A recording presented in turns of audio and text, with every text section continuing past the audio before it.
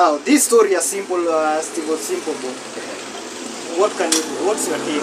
Wasanii wanaumia ama wasanii wanaumia under management? What's the take under management? Wasanii hawafai kuingia management. Wasanii wanafaa kumanage videographer, producer, manage kama ni mse wake wa props. Msanii ndiye anafaa kuwa kwanza CEO. Unaona? And then now hire a manager. But what happens here, msi hata ajue anything in music, unaona? But inakuja hiyo so Paul, nisikie unaimba poa.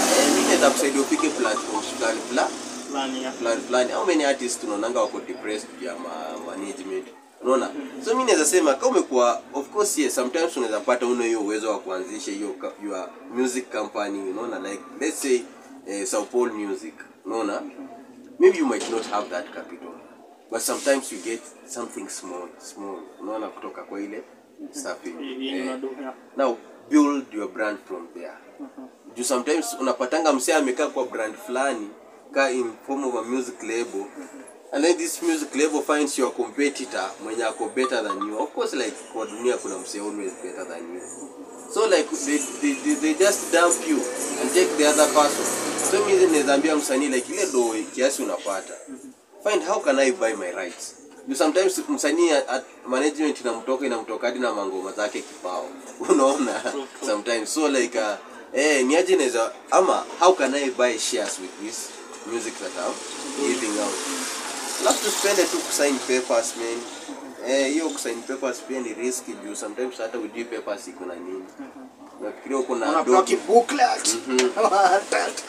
Wewe tu umeambiwa unajua kuna wase people are sweet when looking for money. Ndio hiyo ndio inaitwa kutumia wase. Msichana anakuwa tu sweet, anakuambia wewe unakuja Kenya ni.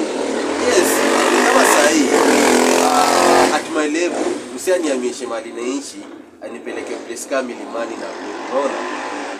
Aniambie wewe ni journalist au utakuwa unachukiwa unachukiwa unadropiwa, utakuwa a breakfast maziwa nini, whatever you want, ukitaka madem tutakupea. I think that's what mostly happens. Now you live in milimani forgetting that wewe mwenyewe kwa mfuko unaishi base fulani hapo iko ronda, unaona. So like the moment that person withdraws, ukirudi ronda people like kijana, and people will be like, I will tumia drugs ikakuharibu ulifanya nini. Sasa out of even that pressure, hata kama ulikuwa mse strict, unapata umechizi ya depression. So when the deal is too good, think twice. Think twice. Someone tries. Ni tries manze. Sasa ni mambo matatu. Ni tries. When the deal is too good, think twice.